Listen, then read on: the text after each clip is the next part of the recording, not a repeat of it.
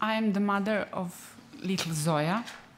Zoya was born in 2004 as a totally healthy little girl. She was very happy. She was center of our world, and she still is on some kind of way. Until three,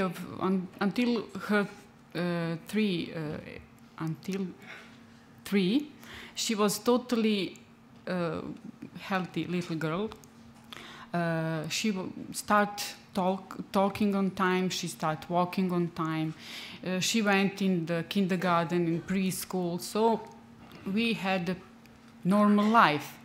I remember that I always put her ponytail on the top of her head because that was the only way to know where she is or where she wants to be. She was very fast. She was faster than all of us. But one winter, when she had 3 years and 4 months, she went to play on snow with her grandmother, and she got her first epileptic seizure. Of course, it was a big shock for all of us, because before that I saw epilepsy. I just heard for epilepsy on some films or books, but okay, doctors told us it is not so scary. Don't be scary. She will be fine. You can live with epilepsy. This is 21st century and blah blah blah. Yeah, but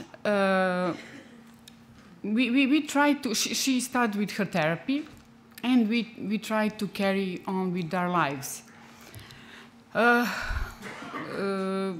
condition, however, gradually get worse, and all time doctors still told us not to be scared. She will be okay. Don't be a panic mom. That was my favorite, really. Zoya suddenly one day stop walking, stop talking.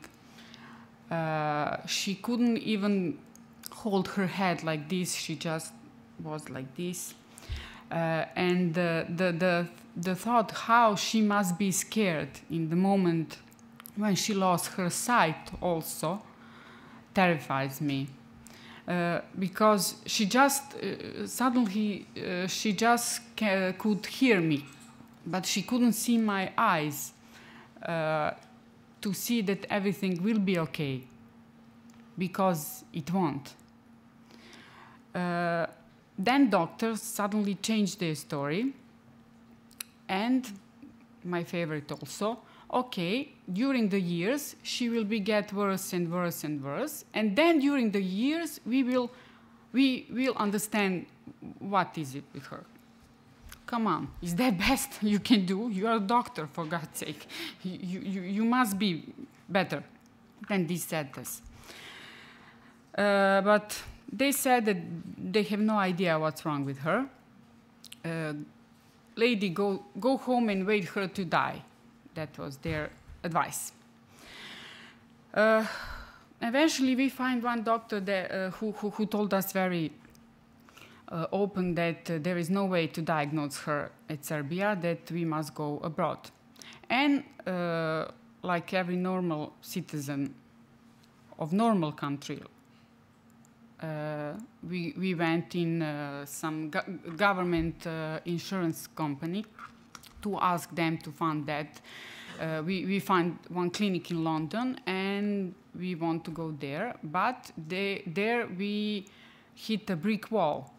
They said us the sentence, we cannot invest in your daughter because she will die soon.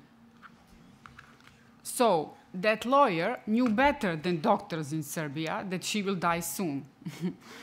And they said us that Zoya is a collateral damage of our country. Then we have some physical, my husband showed him physically what is collateral damage, but that is not the point. We went, we did not waste any time. We go by we pay our trip to London and everything, but that is a big problem because when you go in some international center without your country backing you, they ask a lot of money. So in 2 days we sold everything we got. We took loan also, and we went to London. There the experts said immediately that, she has a button disease. And can you imagine that then agony starts? Because we back in Serbia, but nobody of doctors knew anything about our disease. So that disease doesn't have a famous code in that insurance company. But I said them, okay, doesn't have a code, but we have a name. Isn't that a little bit more important than code? But no. When you don't have a code, you don't exist. You don't have rights for diapers, you don't have rights for medical, you don't have rights for wheelchair. So you're not there at all. And you don't have a problem. For example, one mother in our organization, she also has a sick daughter without diagnosis, and she got pregnant in the meantime, and the doctor said her, stop the pregnancy just in case, because we don't know what is with the first kid. So they didn't even bother to check if the girl has a genetic disease. Maybe it is not genetic at all. But I will be back on the prenatal screening. So August of 6, 2013, Zoya passed. She went very peacefully in her sleep with her smile on her face. And things never be the same. And they shouldn't be the same. We couldn't allow any family to live this, to see this. So devastated by our loss, but guided by our mission to give sick kids right to fight, we start campaign for Zoya law. And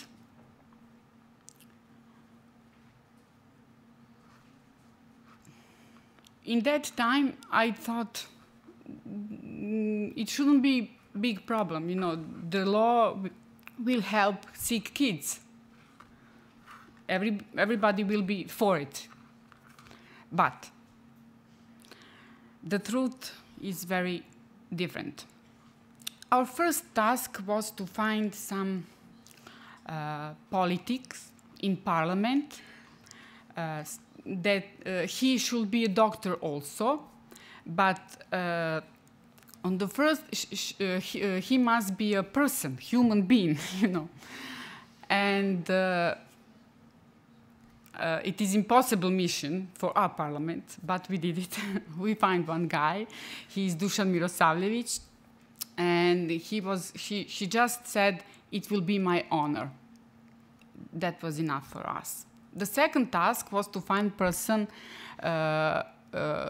experts in law, medical law, who will help us to put all together, because I'm not a lawyer, I'm just a mother. He is not a lawyer, he is politics and doctor, so we did find Hairia to help us, and she did not hesitate at all also. I must admit one thing, that probably we didn't know the size and responsibility of this achievement at the beginning, because maybe that is a good thing, because it will probably scare us. But we did have some interesting conversation with our doctors. In the beginning, doctors were against Zoya's law, with sentence and explanation who can order me to give diagnosis. Okay, that is all. That is other team for other Congress probably. But they had no chance. Zoya was on our side. And believe it or not, 23rd January was the day that our government adopted Zoya's law. Zoya's law, essence of Zoya's law is three things. First, if doctors in Serbia don't have diagnosis in 6 months, they are required, they are obligated to send samples abroad.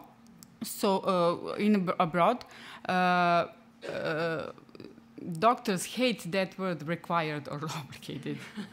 That was so interesting. But the second thing was prenatal diagnosis. So a family with sick kids can have prenatal diagnosed for on the government expensive. So health insurance pays that. And third is to test family members as a possible carrier of that pathological genes. So, Zoya, thank you. It is honor to be your mother. Thank you.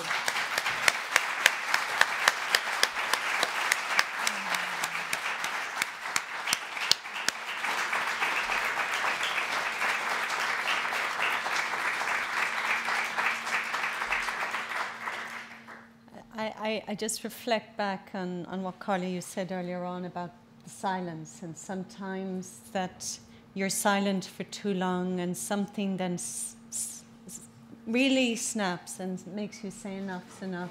And clearly you have been persistent and you've done it with, it's been a painful experience, but very, very important. And Zoya really has been with you along the way, and really congratulations, because it's phenomenal what you have done. You really have had a strong voice in this. It's interesting hearing from your perspective now, because this was a multi-stakeholder approach that was being driven by the patient perspective, but that it couldn't have been a success without having a lot of different stakeholders in. Do you want to comment on your experience of this? Yes, of course. Thank you. First of all, hello to all of you. And I will try to explain from my angle of perception, yes, this case. And when Bojana came to me, I saw the problem practically two-sided. On the healthcare policy and on the legal policy side, and in some sense in their inconsistency. And with respect to my professional background, my understanding of the policy was that it has been inadequate. He has been also deficient and in some issues discriminatory against the patients. And this is the short analysis of all situation from professional point of view. I found that some rights were infeasible in practice, which consequently influenced the prenatal screening policy also. And that was the short diagnosis of this policy situation. And concerning the complaints from Bojana and other patients, I realized that, according to my opinion, their complaints were expected, reasonable, and well established.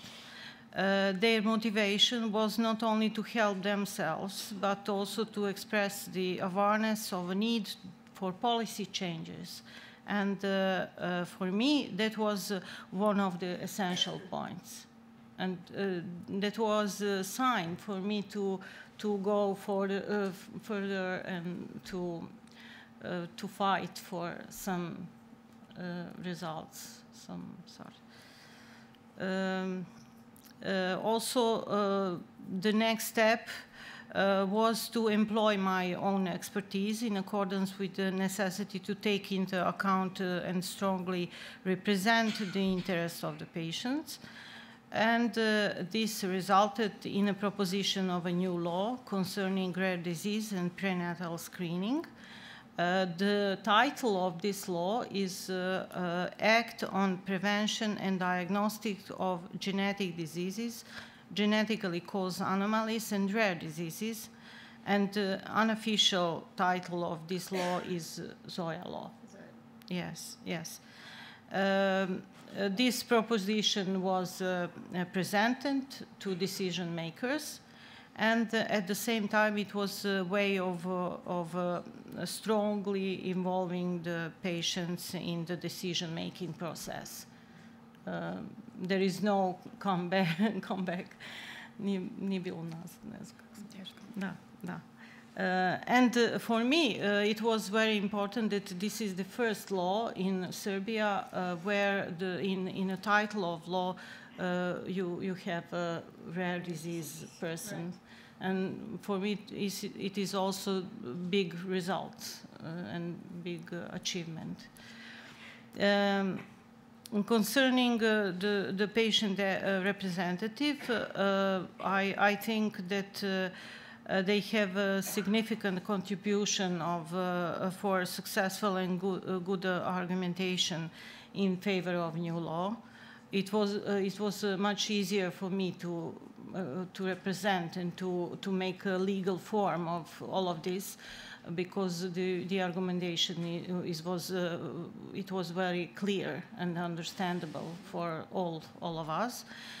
And through the changing the law, as Bojana said, the women and families with suspected disease got a chance to make their right to prenatal screening real in a full sense, not only declaratory, but in a full sense. A future policy will be primarily based on the needs of family and would also include cross-border diagnostic procedure supported by European health institutions and rare disease network. It is also very, very important, and that's why we are here, I think. It's a very nice pulling together of some of the things we've been discussing, and an incredible case. But what strikes me is really important is what you've said about building the case, that this wasn't just you going emotionally and saying it's wrong, that you managed to articulate why it was wrong and why it made sense to change. So you brought your real life experience to really build that case that had the results that you wanted at the end of the day. It really epitomizes the power of the patient voice. Does anybody want to comment on that?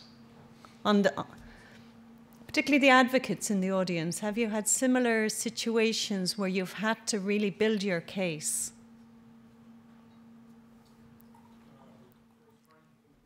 You need a microphone.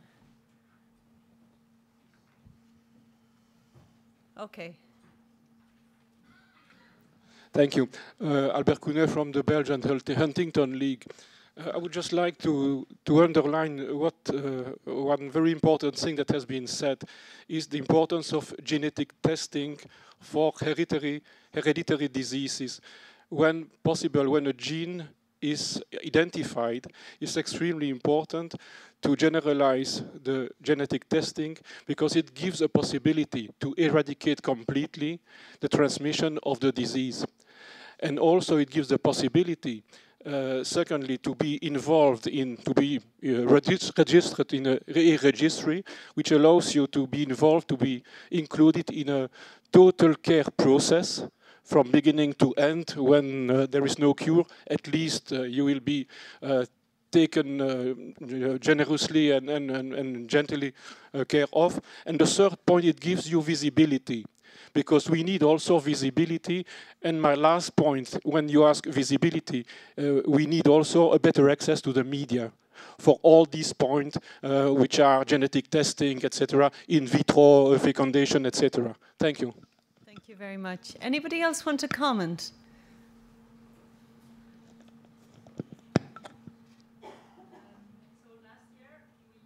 I think you have to turn on the mic. Pardon. Last year we organized a first European meeting, just 3 patients, one from Poland, me from Belgium, and one from Norway. And we are not so many. It's rare disease, but we had like 20 specialists from around Europe and 20 patients. The conclusion from the both patient and professional that it was quite intimate, not at all like a scientific meeting, but also the contact between patient and professional in another way than consultation. And they also say, because we suspect that there is something genetic, but it's not yet confirmed, and they say even if it's genetic, it's quite complex, it's not complete penetration. So it was also a way that some genetic researcher could meet each other, and they say even if we know the name, we don't work together until the moment we really meet each other. So it was a first start, but at the same time they say, yeah, it was a good draft, but you should go on. And you, as patient and association, that it will take a long time before doctors and researchers will take themselves the lead. But we are all patient and volunteers, so it's really hard. Again, it's emphasizing the point that sometimes really it's the patients that have to drive, and it requires persistence, and your volunteers, you have other, it really requires a huge effort on your part, but it can pay off, and we've seen today how that pays off. Any other comments? You want to make another comment? And then I come here. Is it somewhere where we can get more support, like, I don't know, EURORDIS or something that would help on this? Maybe in the closing comments we can hear about the role of EURORDIS because that's pulling it really all together. We will have some comments later on from EURORDIS that will really, I think, pull together exactly what you're saying. There is a need for more support. Not a patient representative, but a pediatrician who has seen a lot of families with a problem of years and years and years going by until the diagnosis is reached. A point that struck me in the lady's presentation was that thing, the right to have certain tests being done within 6 months or something like that. Yeah. Okay, I don't know, 6 months, sometimes may not be longer. But from the point of view of patients, I see the necessity to develop the patient's rights to reach a diagnosis with all possible means within a reasonable time. That's my point of view from the doctor's side. Yeah, can I just comment on that? Maybe for Serbia, with Serbian possibility to diagnose and technology, believe me, it is more than enough, 6 months, to try everything in Serbia. You know, but let's be honest, you know. This is limited access to diagnostic possibilities. Yeah, yeah. Okay. But the point of the law is not to obligate doctor to find diagnosis. Of course, that is the goal. But he must try to find the diagnosis. You know, doctors are not allowed anymore to say to us, I don't know, go home, I don't care, I have other patients. You know, that is the goal of this law. Any other comments? Yeah, I just want to say that I think Bojana is one of the examples we need. She did a great job, and I think it also shows that as a patient, you have to be a super professional, and that all unpaid and voluntarily. And I wonder how people like us should have the time to make a living and find time to sleep. Because to be honest, I wake up at 8 o'clock and I go and I work till 12 in the night. And not because I have all these nice things to do, but simply because I'm behind the computer dealing with the whole world. Because as soon as Asia goes to sleep, the US wakes up. And that's my job, to really engage and involve people, and that's exactly what Bojana did.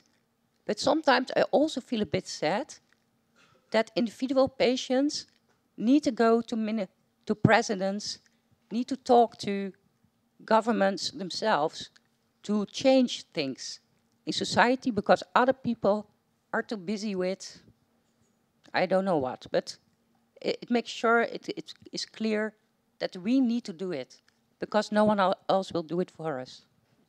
So thank you, Bojana. Thank you. I think that that's a wonderful way to end this session. Thank you. Thank you very much. Thank you. This was really, really special. Thank you.